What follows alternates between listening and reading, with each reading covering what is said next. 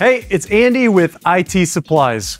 One of the key markets for Epson's P8570 and P8570 printers is the volume, poster, and photo market.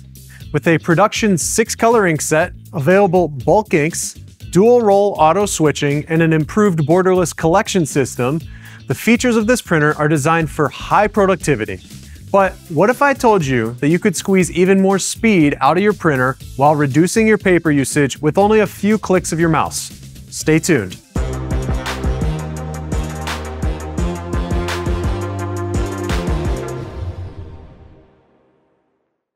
Epson P-Series aqueous printers are designed to print fully borderless finished posters. This means that the printer will allow you to print all the way to the edges of the paper and also automatically trim the top and bottom of the paper.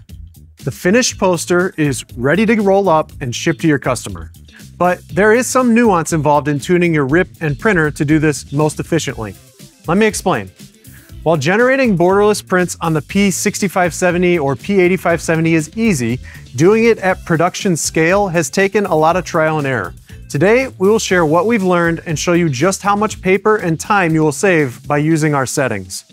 We're going to roll the film on a side-by-side time-lapse video using our optimized borderless single-cut poster workflow on the left, and then a borderless workflow that isn't optimized for speed or media waste on the right. We're printing at 4-pass speed mode in both examples. The only difference is that our settings utilize the single cut feature to print one print after the next. Our optimized workflow printed these 4 18-inch by 24-inch borderless posters in 3 minutes and 57 seconds. Compare that to the non-optimized but still borderless workflow on the right, which took 5 minutes and 30 seconds. That's a 29% increase in speed and throughput by optimizing your poster workflow with the settings that we're about to show you. Beyond the speed and productivity improvements, you can see the waste paper generated by a non-optimized workflow. These 3¼ paper chads are generated at the front of every borderless print if your settings aren't optimized. On our 18-inch by 24-inch prints, that amounted to over 2 square feet of waste paper, or about $1. That may not sound like much, but this is an 18% waste, and over the course of a long production run, this will really add up.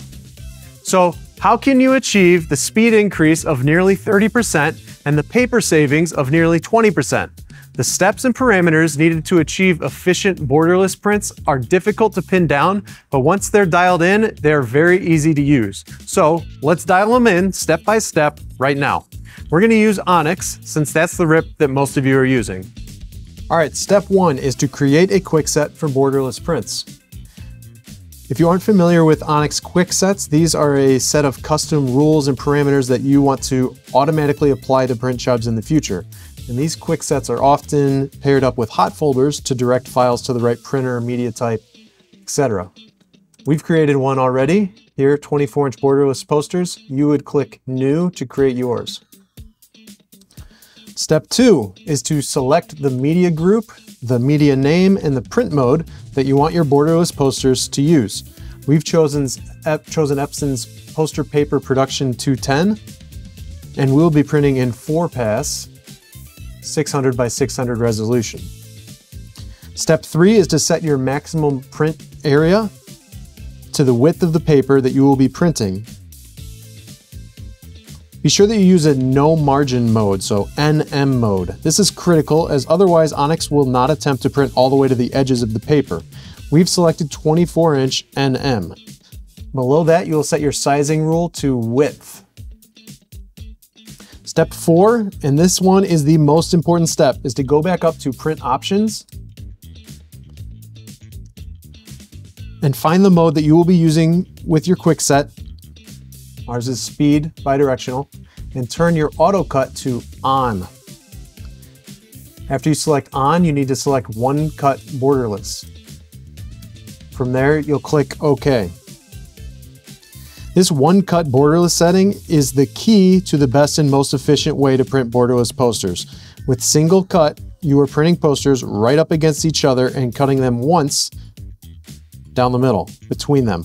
This is what eliminates the wasted media and wasted time between prints. From there, select OK, and then select OK again to save and close the quick set. It's important that you don't make any changes to the quick set after adjusting your print options, as that will overwrite the auto cut settings that you just changed. Okay, next is to set your placement strategy.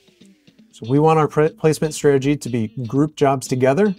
You'll click this gear to get to some more settings. You'll go to options, and you need to uncheck print all rows at a time. If you don't uncheck print all rows at a time, it's going to print all the posters without cutting between them. So make sure you uncheck print all rows at a time.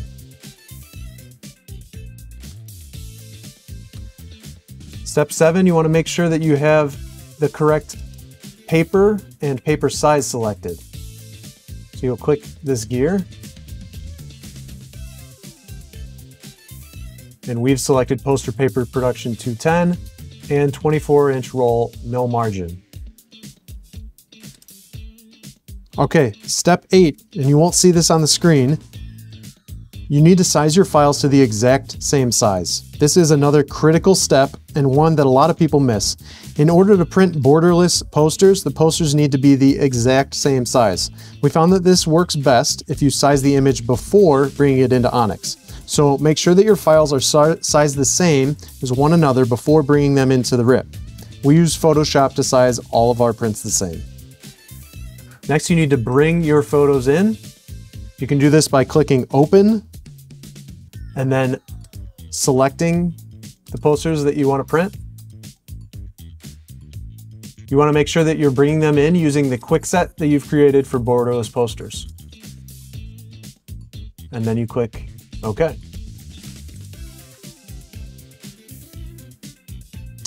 And as these rip, that'll take a little bit of time, but when those are done, you'll be ready to click Print Now, and you'll be able to watch as your finished no-touch borderless posters fall out of the front of the printer.